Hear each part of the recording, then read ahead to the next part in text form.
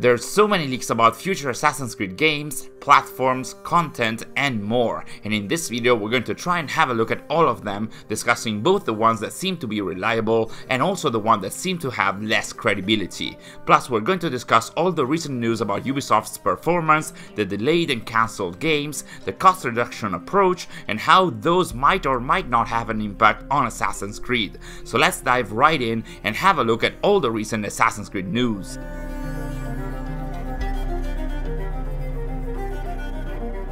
Well, let's start with the recent news involving Ubisoft and its current state. A few days ago, on June the 21st, Ubisoft held its customary call dedicated to the sales of the first quarter of the 2022 to 2023 fiscal year that corresponds to the April to June 2022 period, and while they stated that the performance of the company was slightly ahead of target, the number seems to confirm a pretty dire situation, especially compared to the same period last year. But first, let's have a look at the good news.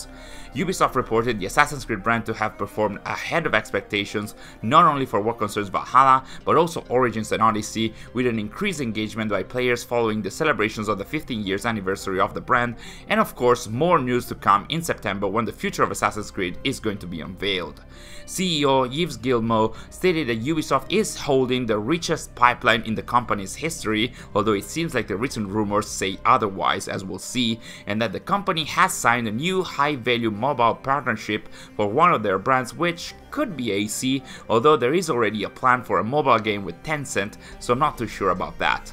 In some nice PR-y words, the CEO stated that the company now needs to focus on cost optimization, efficient working conditions, and flexibility, which does show the company's intentions in a very difficult time where, despite stating that the performance is ahead of target, the revenue and other performance indicators are actually shrinking by 10% compared to the same period last year, and things in general don't seem to go well at Ubisoft overall.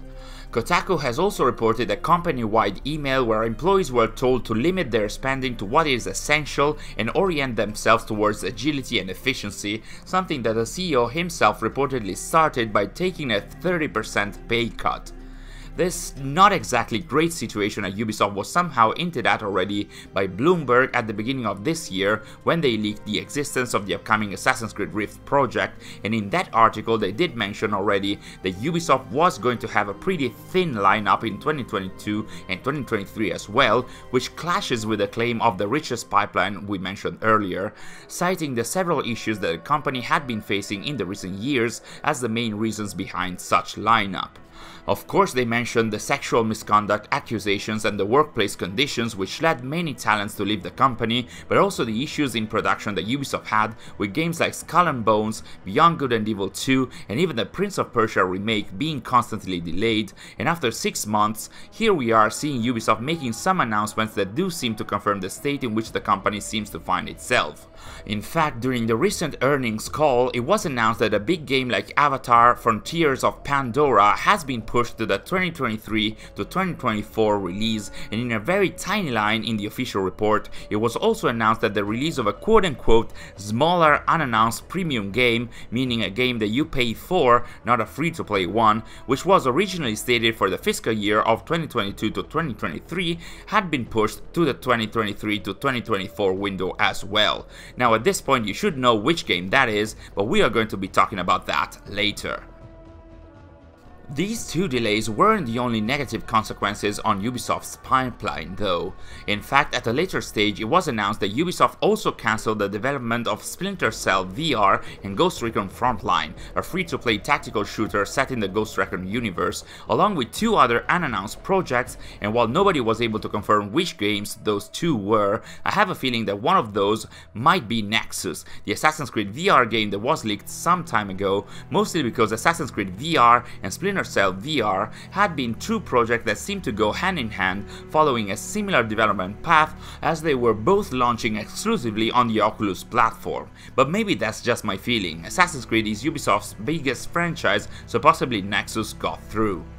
Of course, there are other bigger and smaller signs of Ubisoft's counteractions to their current negative situation. For example, the ambiguity as to whether there's going to be an event fully dedicated to Assassin's Creed or whether AC will just be part of the Ubisoft Forward event coming in September the 10th. I'd imagine that under this perspective, having all the announcements about all brands in one single event would be much more cost containing than having many different live streams for each brand, so maybe it's more likely that we are going to see AEC only within the Ubisoft Forward event. Along with that, we can also cite the decommissioning of the online services for pretty much all the Assassin's Creed games up until Assassin's Creed Liberation HD, including access to DLCs and multiplayer modes, and some might say even the reorganization of all the community programs like the Mentors Guild into one single program that is a 2.0 version of the Star Players. All of these might also be considered steps towards cost reducing and efficiency during these dire times for the company, or maybe not, who knows really.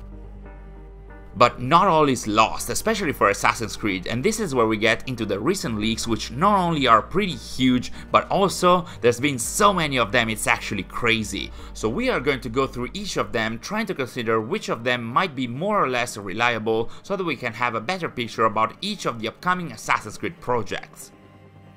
And we start with Assassin's Creed Rift. We have mentioned it multiple times in our videos, but in case you didn't know, Assassin's Creed Rift is a rumored next Assassin's Creed game that will be set in the Middle East, featuring the city of Baghdad and starring Basim from Assassin's Creed Valhalla. It's reportedly going to be a smaller game than the recent RPG ones, and should be way more focused on stealth gameplay, and it's this notion of Rift being a smaller project that had many people believe that the quote-unquote smaller unannounced premium game that was delayed to the 2023 to 2024 window could actually be Rift, and indeed that was the case, as it was supported in a new report by Bloomberg and written by Jason Schreier, a journalist with a huge track record when it comes to leaks. In fact, the report mentioned that Rift was apparently a DLC morphed into a standalone game to fill in Ubisoft's release schedule in this fiscal year, that would have been between April 2022 and March 2023, and indeed according to Schreier it was originally planned for February of 2023.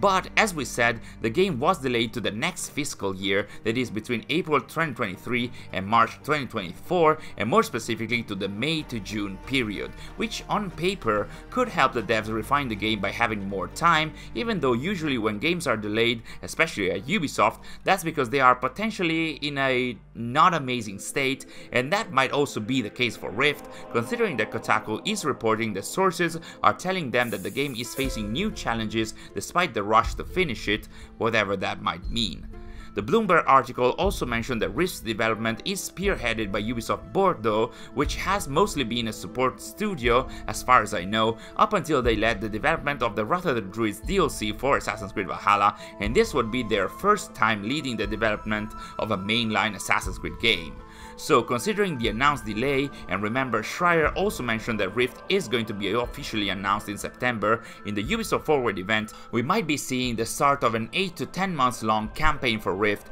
though a good chunk of that time will probably still be focused on Valhalla, while the communication on Rift might ramp up after Valhalla is completely done with Eivor's final chapter at the end of the year. This wasn't the only recent leak or rumor on Rift though. In fact, a few days back, an anonymous user on 4chan, you can already feel how the certainty on the information is slipping away. This anonymous user shared a list of information about Rift's content. Of course, pick this with a huge grain of salt, because this is 4chan and we know nothing about this user. So they mentioned that Rift is going to be actually officially renamed to Anarchy, and apparently that would be the case because the game would be set between 860 and 870 during the Anarchy at Samarra, which was a period of extreme internal instability from 861 to 870 in the history of the Abbasid Caliphate that started with the murder of Caliph al-Mutawakkil, which we already discussed in one of our past videos, where we also stated that Samarra was the city where Basim's father built the famous Great Mosque before being exiled and dying. Story-wise, according to this post, Basim as a young assassin will have to deal with the politics and machinations of the various caliphs, while dealing with issues such as the assassination of his wife and children, and especially the execution of his father, which are both details that don't really match the established lore, both because if I'm not mistaken, Basim actually only mentioned one son, and even then it could be just a low-key reference, and especially because it was confirmed that his father died in poverty rather than being executed. The rumor also mentioned that the game will show Basim being taken over by Loki, which is something easy to expect, with a mythical section based on the folklore with the Arabian Nights and the Jinns, which is another safe bet considering Ubisoft's recent approach.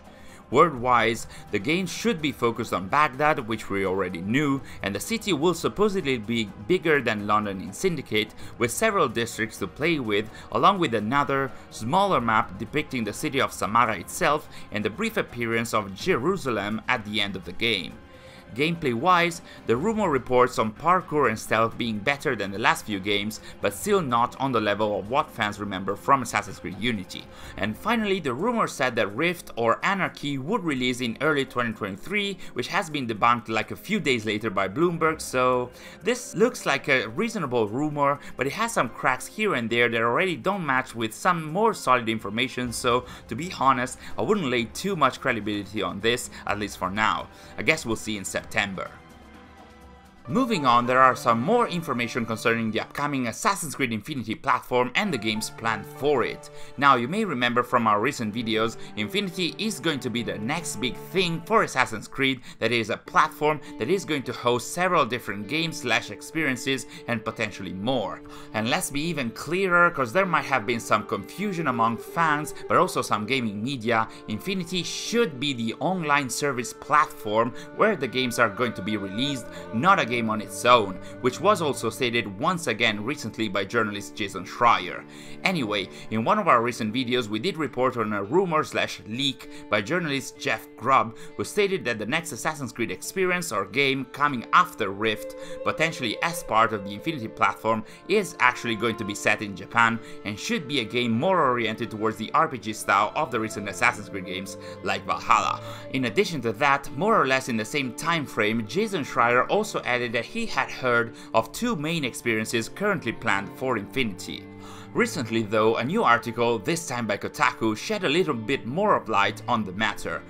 Or confused it more, I'll let you decide. The article itself was again on Ubisoft's poor performance, the game's cancellations or delays, the cost cutting, etc. But while they were discussing such matters, they moved on to Assassin's Creed and especially once again the games after Rift, and stated that through their sources they had heard of an open world Assassin's Creed game called Project Red, which sometime later Schreier confirmed to be one of the two main experiences planned for Infinity that he had heard about. According to Kotaku's sources, Red will be set in Asia, which might or might not match Grubb's leak about one of the two games planned for Infinity being set in Japan. So Kotaku couldn't confirm Japan yet, but their sources said that the setting for Red had been requested by fans and had long been discussed internally, so that also very much seems to be pointing at one of these two games being set in Japan. But as we know, we are still a long way from any of these projects, the next relevant content being the Forgotten Saga game mode for Valhalla, which might land next week with the new update that was recorded by the PlayStation GameSize account, while the closest and official source of information on the next games is going to be the Ubisoft Forward event on September the 10th, where we are hopefully going to have a clearer idea about the future of Assassin's Creed, starting with Assassin's Creed Rift, which is likely going to be announced there. But if you can't wait until then, we have prepared a full video dedicated to everything we know about Rift up until now, so you can check that out before all the official information gets released in September. Thanks for watching, and I'll see you in our next video.